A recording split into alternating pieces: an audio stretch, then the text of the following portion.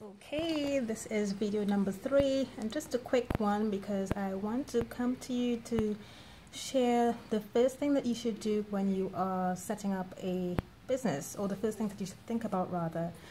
One of the mistakes that I made when I first started online was that I didn't build a name for myself. I always promoted the company first, I always promoted the products first, but I never promoted myself.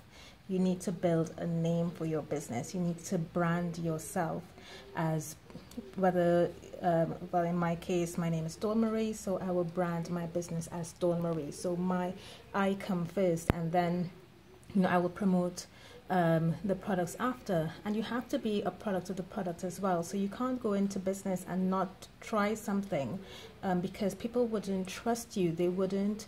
Why would you recommend a product to someone when you have not tried it yourself? They wouldn't trust you if you haven't tried it. And the first thing that they would ask is, are you trying the products?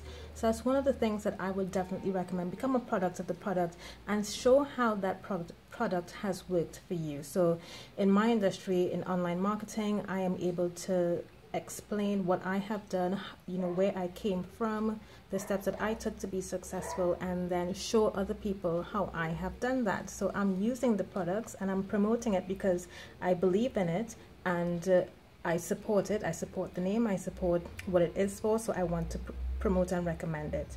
So when you are branding yourself, again, in summary, put yourself first, use the products, and you would find that people will begin to trust you. They will begin to like you more because they feel that if you are using the products, then they know that you have tried it and you can tell them what's going right or what's going wrong.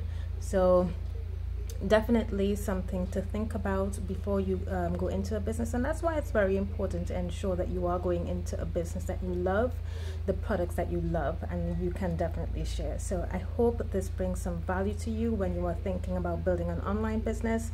Again, if you have any comments or you wish to reach out to me, I'll put all my contact details below. See you in the next video.